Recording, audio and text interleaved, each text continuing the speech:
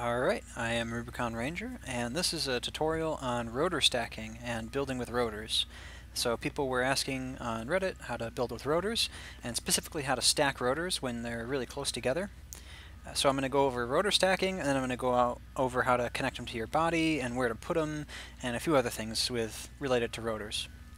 So usually rotors, you'd think of a helicopter where the rotor is right over the top of the helicopter, right? Well, you don't really want to do that in Robocraft. It's good to help you lift off the ground, but you want a majority of them behind and out of the way. And that won't actually affect the flight of the craft that much. So you can put them back and out of the way and then have all your blocks and armor up in front. And it won't be that bad. Now, there are some concerns about hovers and some other things, but we'll go over that after this. So, rotor stacking. The tightest rotor stack that you can get, as far as like where the rotors are and where they connect, is usually 8 blocks tall. You can get away with 7 blocks for the smaller rotors, and it's also 8 blocks for the Tier 3 rotors. So for Tier 4, you have 2 and 2 stacked like this, and then you can have one set above the other. And those will connect 6 blocks apart, or 8 blocks total. So, and the way you do that is you would take one, you'd build out, and in order to, your first one you can just place like this, right? You're out here, and you can just place it. Now the second one, the problem with this is you need to place the rotor on the bottom block. So, and you can't have a bottom block here because it interferes with the other rotor. So if I try to take this rotor and place it, you'll notice I can't place it there, and no normal cube will go there. So what we do is we place a cube. Then we go to our cosmetic tab, and you grab your headlight block. You place a headlight block, you remove the block above it, you take the rotor, and then you place it down. There you go. And you can use cosmetics to get underneath parts to place things for multiple other blocks. So let's get rid of that. So there's another way to do it, and we'll go over that in a bit, but let's just go over how to mount them to the body. So usually you want some block delay in between your rotor blade mount and the body. I'm using arrow rods here just because they do tend to make your build lighter overall, but the thing is they'll jump damage one block. So it's good to have some blocks on the rotor side so that when you get hit on the body or in the arrow rod, damage will flow to the body side first before it flows to the rotor. So this damage is having to flow this far before it reaches my rotor mount. The problem is though, if this corner gets hit, then both of these rotor mounts are going to get cut off and you're going to lose this rotor.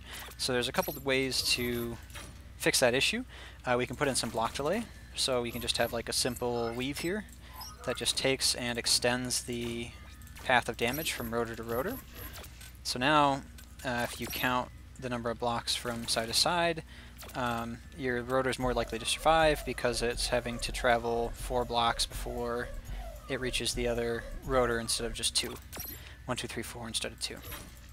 The other thing that we can do is we can switch 2 of the mounts.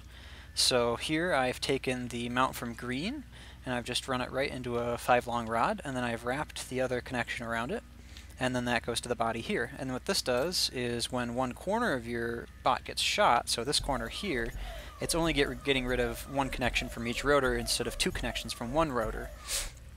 And that way you get to keep your connections. Same thing as if you get shot in the middle, you'll keep both connections. So it's just spacing out the connections for each rotor a little bit more.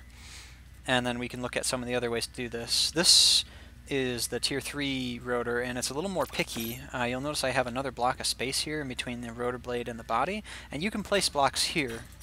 But the one right after it, you can't even place arrow rods here of any kind. It doesn't like the hitboxes at the end.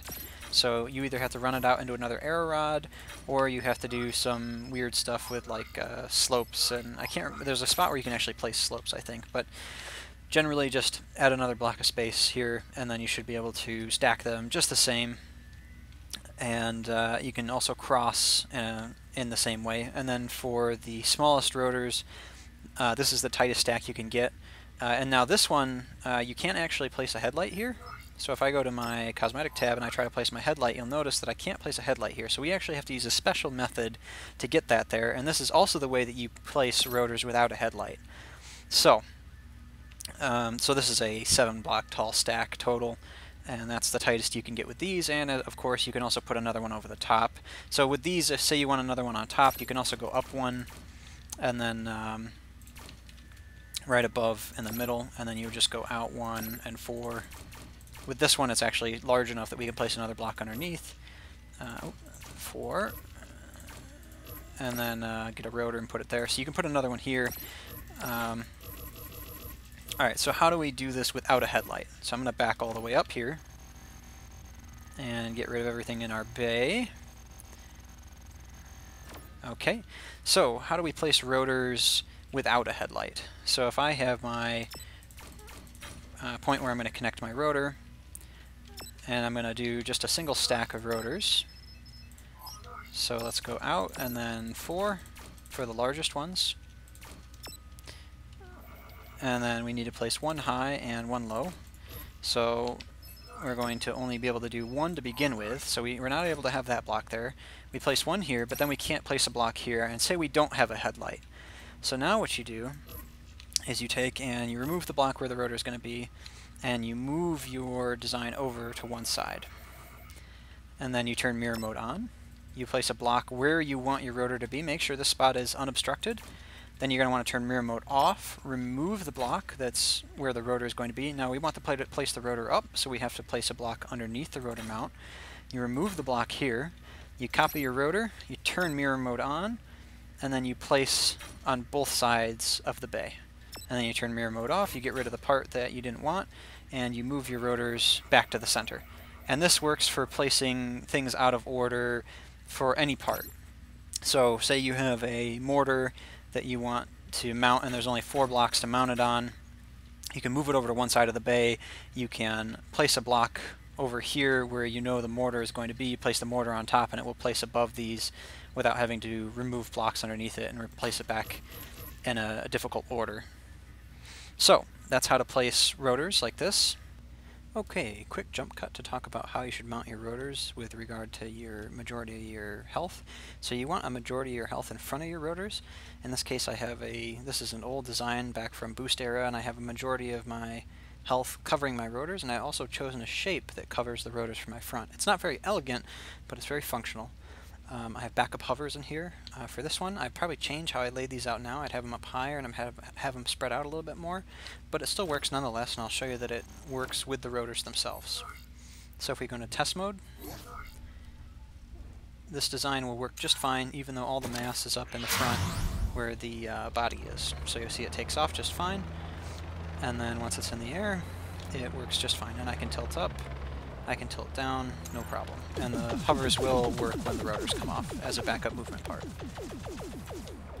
Most modern copter bots have this layout where they have the health in the front obstructing the rotor blades so that a majority of your health effective components absorb damage and your rotors are preserved till later in the fight.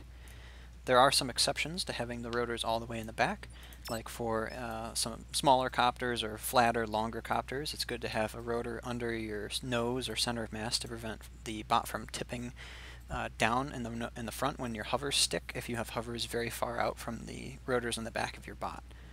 We can also look at the factory and see examples of bots that are laid out correctly with rotors. I'll try and point out a few if I see them. Right away you can see one here. He has skis, which I don't know why, but there's a rotor under his main body to help prevent from tipping when he lifts off the ground, and then he has a majority of his rotors in the back. You'll see a lot of people using TX in Tier 5 because it's lightweight and it allows you to move a little bit faster.